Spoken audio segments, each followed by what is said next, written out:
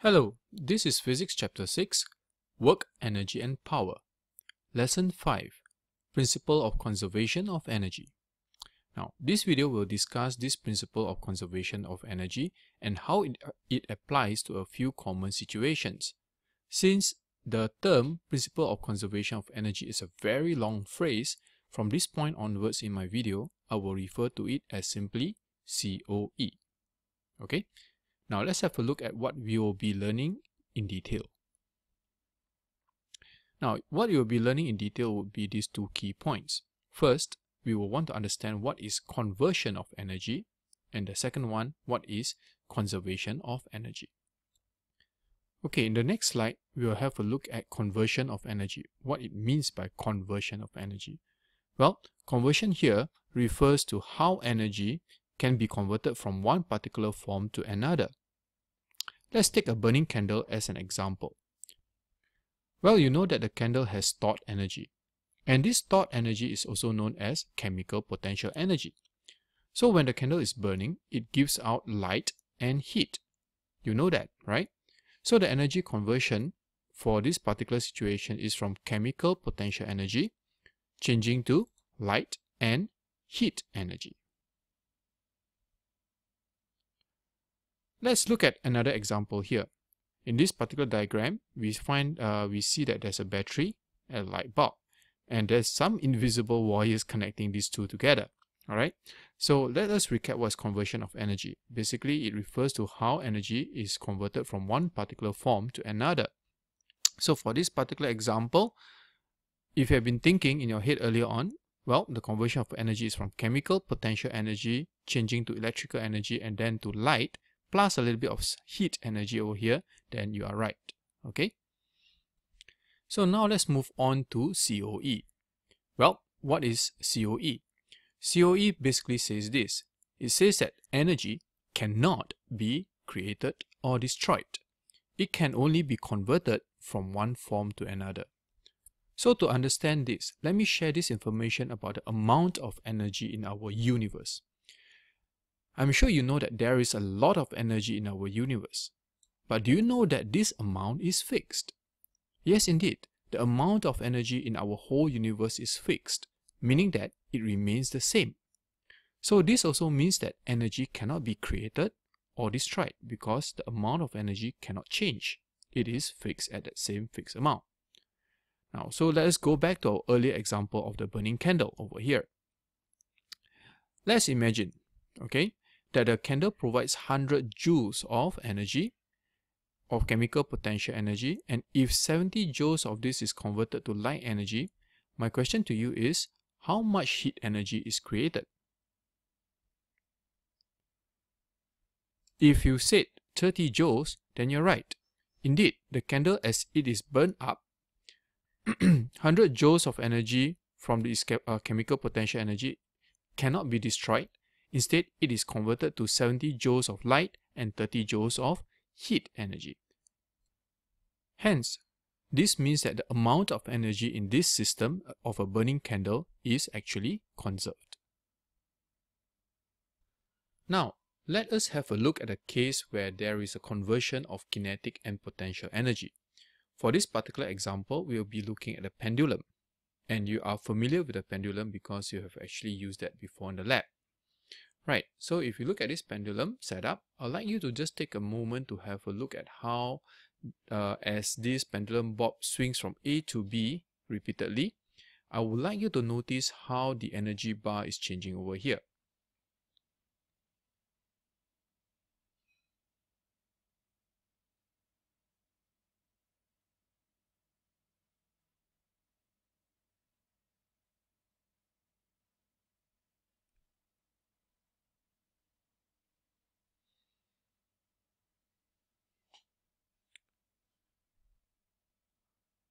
Alright, at position A, when we just release the pendulum bob at the beginning, notice that the speed is actually 0.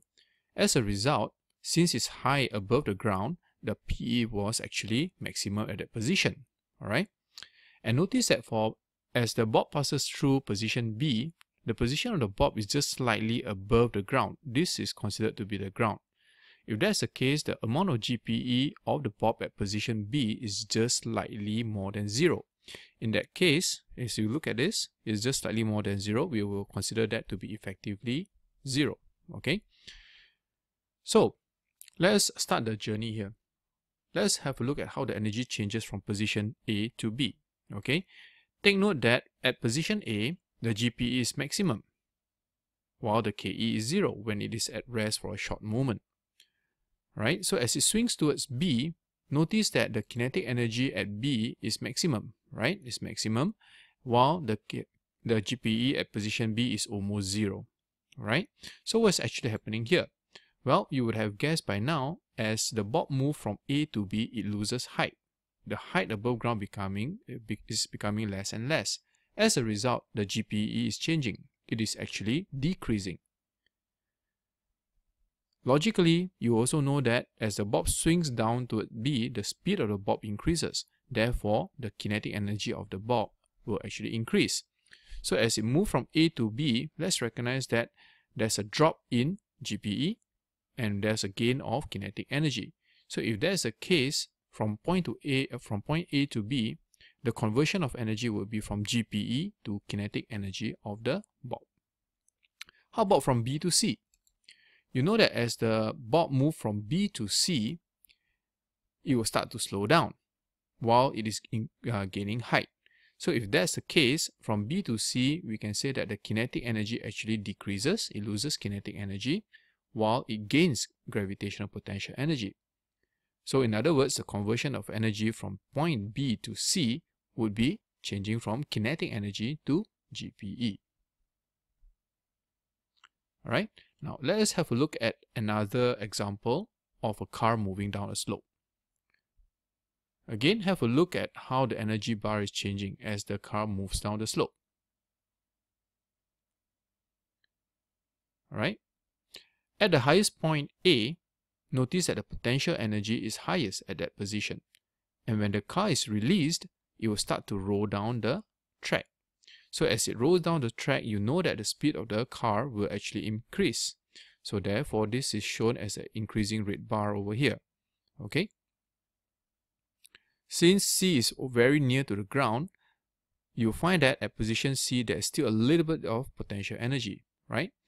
And what's interesting is that when you look at the sum of the red and blue bar, both of these, when we sum it up, it will give us the same amount of total energy. So this means that energy is conserved.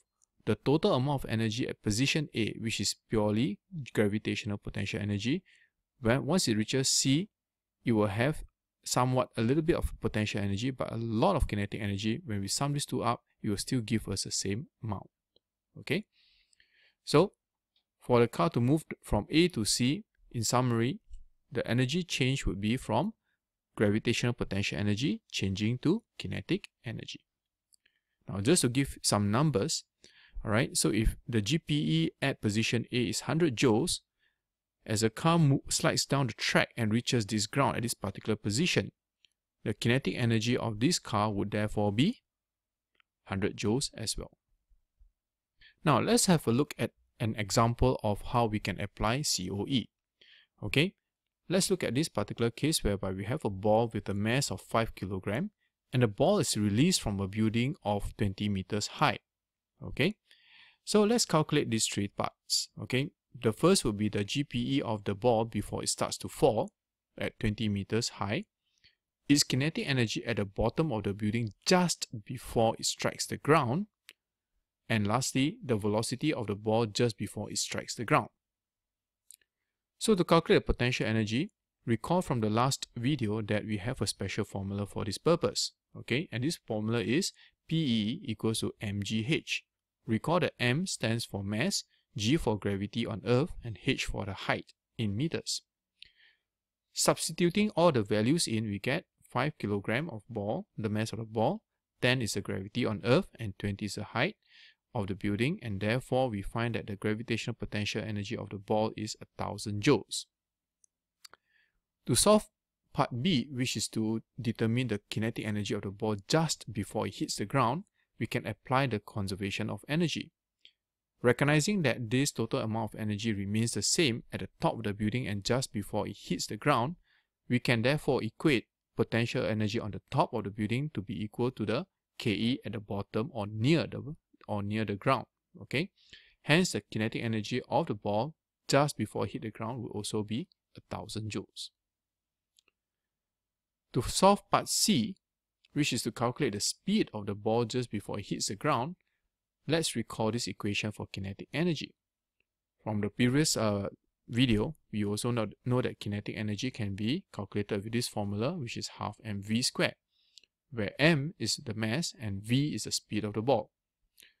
Since we know from conservation of energy that Ke is now 1000 joules, alright, we can rewrite the equation in this way.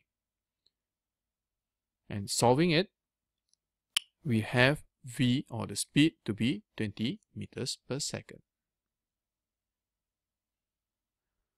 Now, lastly, the concept of efficiency. This concept is applicable only to students taking the GCE O levels.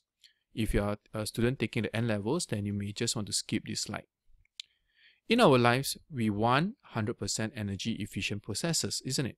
For example, if I were to use 100 joules of chemical potential energy, I will want to have 100 joules of light energy, isn't it? If that's the case, that would be the best deal in the world. However, the world does not work in this way. There are some energy, for example, heat, which is created. Okay? Now, so what happens here if there's an input energy of 100 joules, resulting in 80 joules of light energy? You know for a fact from COE, 20 joules has been used or has been converted into heat energy. And heat energy is not useful for us as a light bulb. Alright? So we say that for this particular circuit, the efficiency of this circuit is simply just 80%. How do we get that 80%? Well, we calculate efficiency with this simple formula. By taking the useful output energy, which is the light energy, and divide by the amount of input energy. So for this particular example, we have 80 joules divided by 100. That will give us 0.80. In terms of percentage, that will be 80%. In reality, a lot of things in our world have efficiency ranging from about 60 to about 80-90%. So that basically brings us to the end of this video. Alright, just a quick summary. The idea of conservation and conservation of energy is simply that energy cannot be created or destroyed. Energy can only change form from one to another. Well, thank you for listening.